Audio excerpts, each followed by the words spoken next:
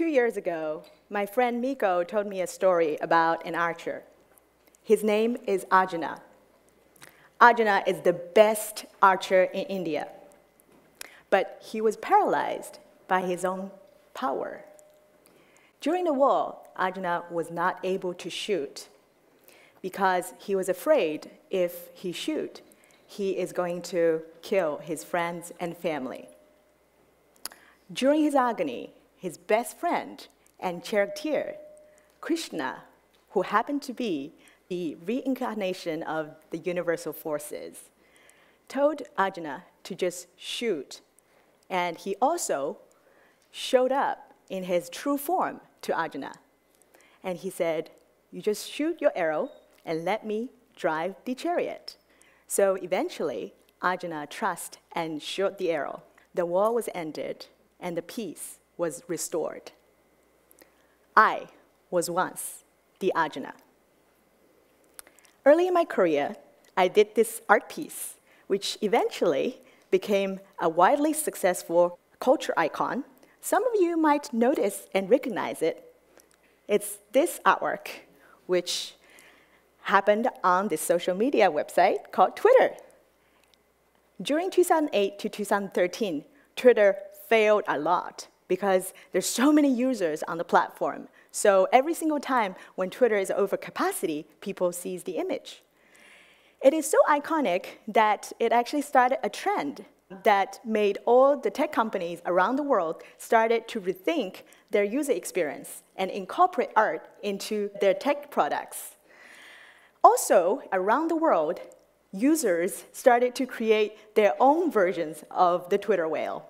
From cakes to sculptures, street art to Legos, drinks, as well as fine art. And most importantly, there is somebody in Florida tattooed it on the leg. Regardless the wide success, I was very early in my career, and I had a hard time to navigate the success because, as you know, with great success comes enormous complexity. The complexity that was not the joy that I was pursuing in the first place. So I wasn't able to create. I was really having a hard time to see if there's any way that I can create anything to top that success. I was frozen. But if you're frozen, you have to let it go, can't hold it back anymore. As you can see, the very thing that kept me sane was comedy. So I watched hundreds of comedy episodes, and finally, there's this Irish-American Krishna spoken to me via the internet. That person was Conan O'Brien. And guess what? It was the first time I actually come across Conan. It was also his last episode on NBC. It was his Tonight Show's goodbye speech. Conan said, "Nobody gets exactly what they thought they're going to get in life. But if you work really hard and if you're kind, amazing thing will happen." At that time, streams of tears coming down my face. I knew that was the exact message I needed to hear. So I picked up my bow and arrow. I started to shoot. I was able to create again. I was able to create my art again. Little do I know, 8 months later, his team reached out via email and said, "Yiying, we would love to commission you to do a piece of art to celebrate Conan's new show on TBS." And so we create the Conan Pale Whale, because he's very pale and he's riding a whale. This is the very testimonial to prove if you work hard and if you're kind, amazing things indeed happen. Hi, my name is Yiying Lu. Yi means happy, Ying means creative, and Lu means land. And you might notice I have a very decentralized accent. I call this the Yiyinglish. This is because I was born in Shanghai, China, and educated in Sydney, Australia, and London, UK. I realized that one of my purpose is to bridge the gap between art and tech because of the whale. And I was able to connect with the amazing community here in Silicon Valley, which eventually brought me to San Francisco 10 years ago. And I moved from Sydney, Australia to San Francisco in 2015. Since then, I have shot many arrows in the intersection of art and tech. One of the arrows actually landed on your phone. That is the story of the dumpling emoji. So I'm going to tell you the story about dumpling emoji. So in 2015, when I moved to San Francisco, I had my friend Jenny A. Lee send me a picture of dumplings. So she's inviting me to her place to have dumplings. And I realized there is no dumpling emoji. How is there no dumpling emoji? And she's like, oh, good point. I'm like, this conversation doesn't go anywhere. Oh, wait a minute, I'm a designer.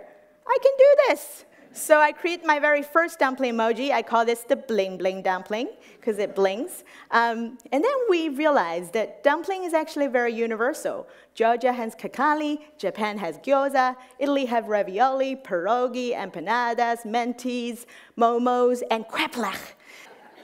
It's a very global food. It's not just Asian food. It's actually across country, and it's a world-celebrated culture. So we think it's very important to bring the dumpling emoji onto everybody's phone.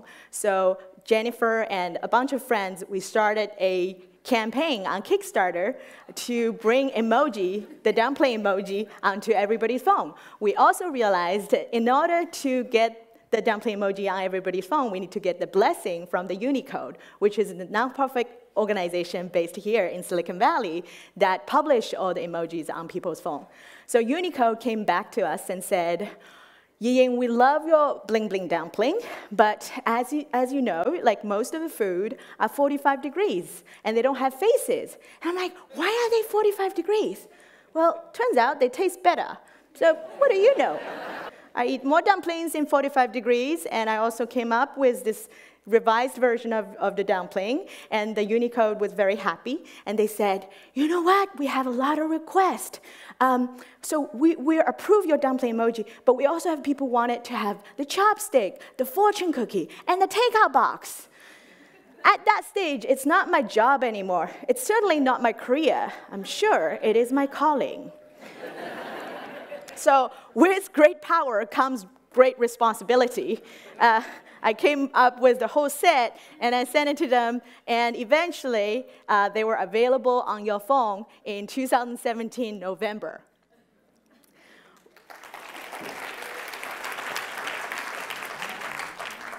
You're welcome. But what's really interesting is that arrow doesn't stop there. It kept flying, and it eventually lent me an opportunity to IDEO Shanghai. Some of you might know IDEO is this global creative consultancy based in Silicon Valley and also around the world. So they have an office in Shanghai. So IDEO Shanghai reached out and said, hey, we would love to invite you to come to Shanghai, China to be our first creative collaborator because we believe that you can come and do a creative jam with our people. We want you to bring creativity in a workspace. This is actually a very, very new concept. So what I realized is that I'm no longer creating my art on my own in my studio. I'm actually getting a chance to bring more archers or to activate more archers in the field. I get the chance to collaborate and co-create with people in creative space, and that's amazing. So I went to China in Shanghai, which is my hometown, and I met people from around the world. This is actually a colleague from Munich, and she taught me about Multition.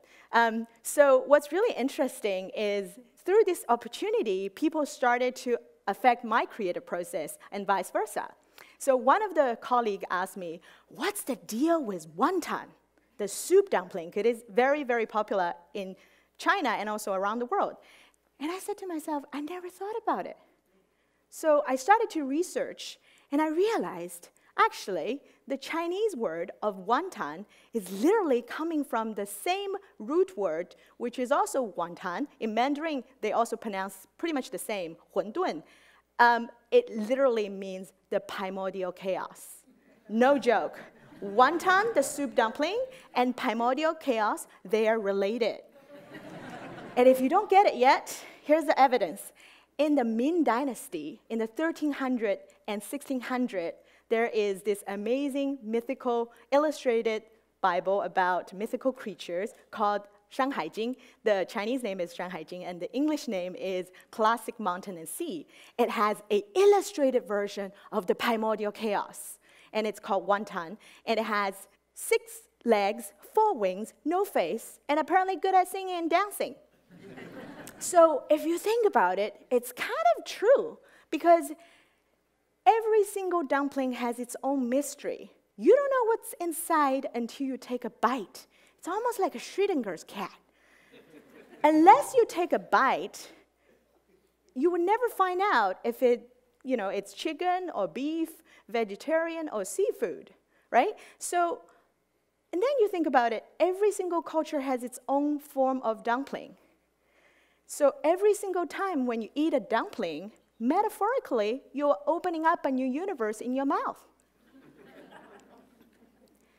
And that's a very important message to the humanity, because dumpling is almost like a big bang in your mouth. And if you think about the word universe, the root word uni means one verse. And dumpling is this oneness that really bring all people and all culture together. So that, I need to visualize that message. So I created my dumpling verse. And I'm wearing it right now. I showed the dumpling verse to the team, and they thought it has a lot of possibilities. And I started to create different activities of the dumpling verse. People are very excited. And this is also the chance that I started to realize, actually, we can co-create this together. So I invite the whole team, not only the designers, but also the directors, the lawyers, the accountants. Everybody get the chance to actually contribute their ideas of what they want to see the dumpling is doing. And it's really amazing to see the endless creativities coming from people. And all people have their own creativity, and it's amazing to actually see that on paper and actualize them into animated form. So I took some of the good suggestions and I animate them into stickers that people can use on social media and also digital platforms. I also made them into prints so that the team can take it and put it in their workspace or family at home so that they can remember that experience. Thank you. And also through that experience, I realized I never thought that I would get these amazing experiences when I started creating the dumpling emoji. So often, when you shoot your arrow, have non-attachment, just really do the work that make your heart sing. Eventually, your arrow is going to land it to miraculous places that you would never imagine. The next few arrows that I've been shooting recently, I wanted to draw all the cities around the world that I have lived or living in right now. This is San Francisco. This is Sydney. This is London. What's really interesting is initially I was just drawing these landscapes because I want to express my love and gratitude towards the city. But what's really fascinating is a friend of mine noticed that, did you intentionally put bridges in all your artwork? I probably have subconsciously doing that. I didn't actually do it consciously. But then I realized that I'm no longer Arjuna. I'm actually the bridge. I'm not only the bridge between art and tech, I'm also the bridge between work and life, beauty and meaning, and the East and West. I find my meaning through creating. So, here is the message that I'd like to spread. Please, shoot your arrow. whenever you are in doubt, eat more dumplings, ideally in 45 degrees, and your true meaning, your purpose, might just land it on you. Thank you very much.